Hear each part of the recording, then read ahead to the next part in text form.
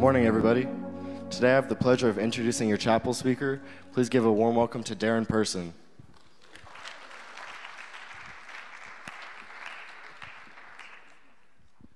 What's going on, Immanuel? Come on, Immanuel, make some noise. Come on, I'm looking for the sleepers today. Any sleepers out there? Who slept on me last time? Where Jeffrey's at? Where he at? You stand away this time, my man. God bless you, man. It's good to be here. It's always good to be here. I absolutely love Immanuel. I think I've spoken here about 6 times or so forth. My name is Darrin Person. You probably recognize the last name because obviously my kids have been here. Darrin Person Jr. used to be here, and of course my baby girl. She don't want me to talk about her, but I got the mic. Amaris. Give it up for Amaris Person in the house. I don't have many minutes, so let me go for it, but I love her and I love Immanuel. Listen, Immanuel, this is a great moment. It's a great opportunity for you. I mess with the sleepers because when I was back in college, I went to a private school, and I looked for, you can tell who the sleepers are because when they get in their seats, they start up early. They start getting comfortable like real immediately, and I used to be one, so I'm for y'all today because I think God has a word for you on today, and hopefully it blesses you as well. But I'm here. I want everybody to say this with me. You can hit my slide. Everybody say, help me. Oh, y'all better help me out this morning. Everybody say, help me. Let me go to the old school church. Look at your person next to you and say, hey, every once in a while, you might need a little help. Don't ask them for money or anything like that, but look at your other person next to you and say, every once in a while, and if you got a sleeper next to you, nudge the sleeper and say, you surely need a little help. I was struggling, really, I was struggling this morning because listen, it's hard on us. I know you guys get a lot of adults that come up here and talk to you. It's hard on us because we're always looking at opportunities to say something to you because it's simply as this.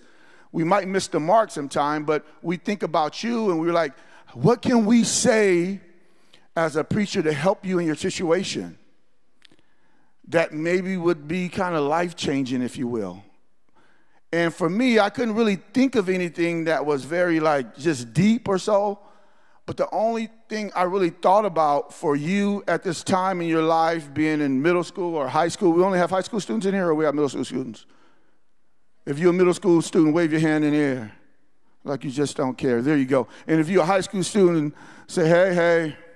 Okay, good. I got you. Middle school students in the back. But I thought about what I could say that can be very helpful. And the only thing I want to leave you with this in my short few minutes is don't be afraid. I don't care if you're in middle school or you're in high school to ask for help. That's simply what I'm going to talk to you today. I'm going to give you a scripture. Don't be afraid wherever you're at in your life. I can tell you about my story.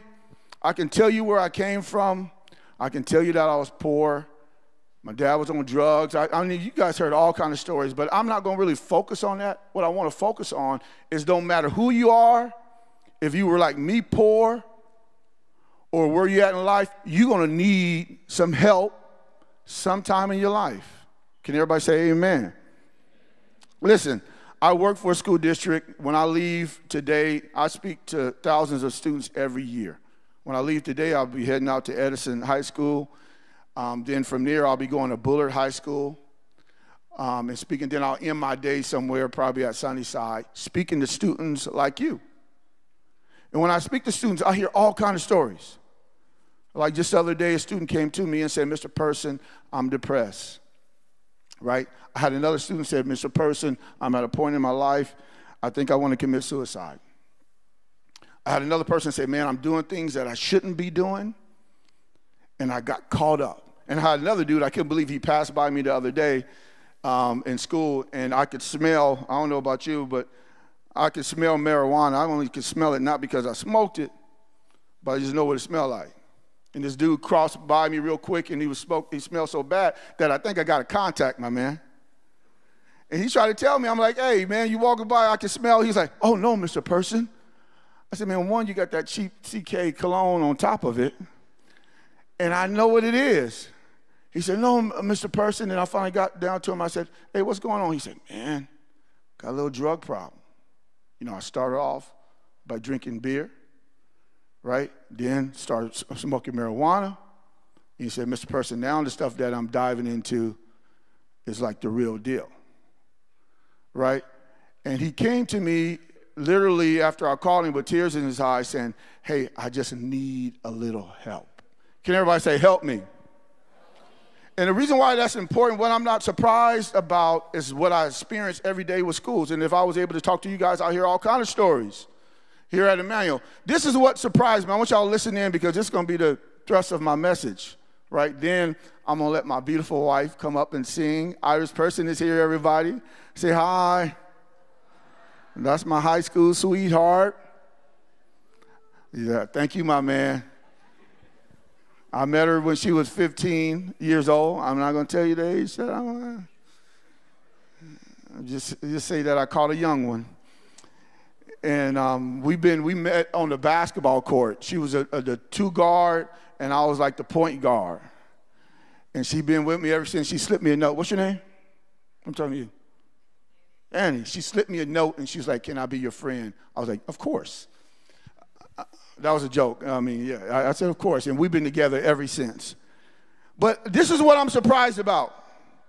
What I'm surprised about is that the students that I deal with, they say they don't need any help. They tell me things like, hey, I can handle this all by myself. Or this is famous, really famous for me, is they tell me stuff, and I've heard this many times from my son, I got this.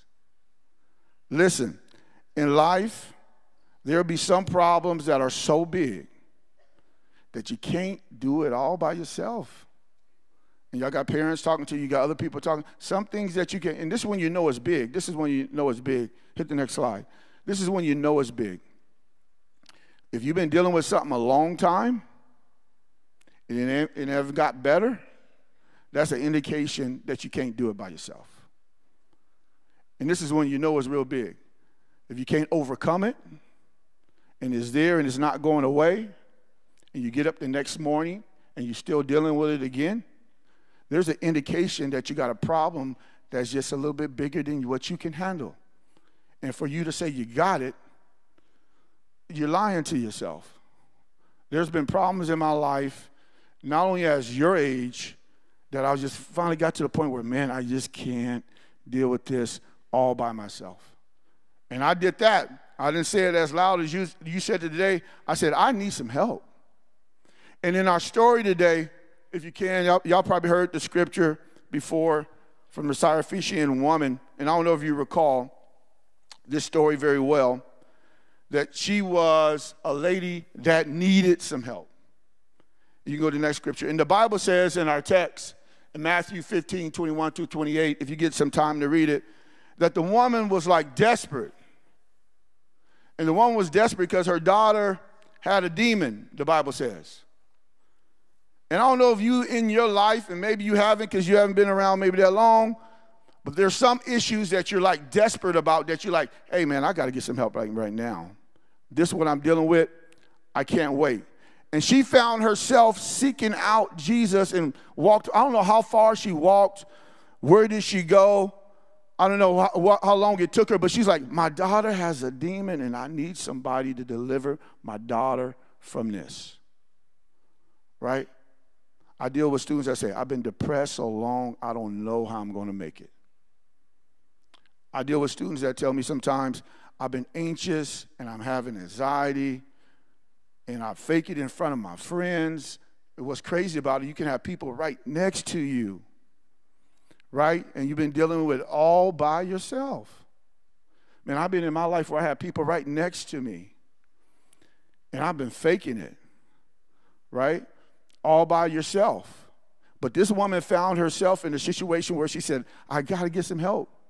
So she found Jesus, right? And the Bible talks about her, and I'm going to give you 3 points that I'm getting out here, then my wife's going to sing that song for you, that I think will help you out as you think about situations in your life. Because this is one thing I've discovered in life. I don't care who you are. you're going to have times where you need some assistance. Go ahead, go to the next slide, then I'm going to hit a few. Go to the next one. Yeah, go to the next one. 3 things I want to talk to you about. Everybody say 3 things that I think will help you as you talk about your help. If you look at the story of this lady, there's a few things that she did that really got my interest. Number 1, everybody say number 1. Read this, y'all say it. That's the first thing. Stop faking it. It ain't gonna help nobody. It sure ain't gonna help you. Don't be afraid you need some help. Many of you know my son. I will tell his story. I mean, Darrin got a Division I basketball scholarship right here out of Immanuel. And I was just with him the other day at his apartment. It's dirty. I don't know what's going on when you get to college. And when he was here, Darrin had a medical issue. He finally came to me. He said, Dad, man, I don't know why, man. I can't keep up with the dudes in basketball anymore. I don't know what's going on. If you know Darrin tell me the same thing every time. I got it, Dad. I don't need no problem. But this time he came to me and said, Dad, I need a little help this time. I don't know what's going on. I'm tired or whatever. I said, D, you'll be all right, man. We got to go, man. Let's go practice. Let's get some shots up. He came to me again and said, Dad, I'm serious, man.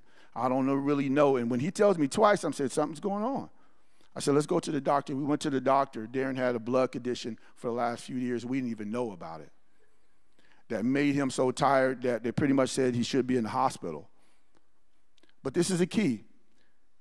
Don't be embarrassed when you need some help. Can you all say amen? Point number 2. Hit the slide. Hit one more time. Read this. You guys, go ahead. This is what I discovered. When you get into situations in life, you can get some people that doubt you and some people that we call them haters. And when you make a decision to get better in life, you'll find out who your friends are because they're going to either hate or doubt. Listen, this is what I discovered. When I got saved when I was 17 years old, came to my boys at school, and I said, man, I want to do life differently. I don't want to do what you guys are doing. I don't want to drink and smoke. I don't want to have sex before marriage. I want to do something differently. And you know what my boys told me? You thought they would encourage me, say, D, do your thing. You're like, man, you're going to die, man. You ain't going to know where you're going to live like that. One of my closest friends. When you decide to be different, you'll find people that'll start hating on you and start pulling you down. Where my man Jeffrey? You still woke? Here we go. I see you. You smiling. This is a good day. Come on, put your hands together for my man. We doing good, man. I'm preaching. We doing good, man. We doing good. Don't be surprised when people don't hate you. And that's okay. People are human. They get uncomfortable when you try to be different. I'm not talking about them. Your friends will feel a little different when you start seeking out help because misery likes company. Point number 3. Everybody say point number 3. Last one. Say that. Listen, in life you might help a lot of people. Some of you are like counselors. Y'all talk to y'all friends. Y'all get on the phone. Y'all counsel them. When a man broke up with them, you say, baby, it'll be all right. Get you another one. And then when it's different things y'all talk about. It's all right. You just keep your head up. It'll be all right. It's more fish in the sea, whatever it is, right? Y'all counsel people. But what about you? What about you? It's okay. The woman had a need for her family. So she went out seeking for Jesus. There'll be times when you got to focus on you, and there's nothing wrong for you seeking out God and saying, God, I need your help. I need you to change my life. Right? I get a chance to minister to people all over, but every once in a while I was like, God, I need your help. There's been times where I've been anxious. There's been times that I've been depressed. And I had to go to God and say, God, I need you to help me. Right? Hit that next slide.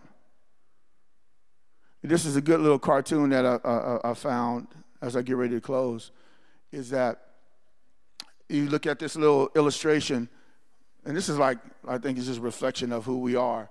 You look over, this is a library, right? And it's showing all these people that are reading books about fixing others. And you have this one guy over here reading this book about helping himself. I want you to remember, how can you help other folks if you're not healthy? And it's all right for you to go to God and say, God, I want to be healthy. I want to be right so that you can impact the world.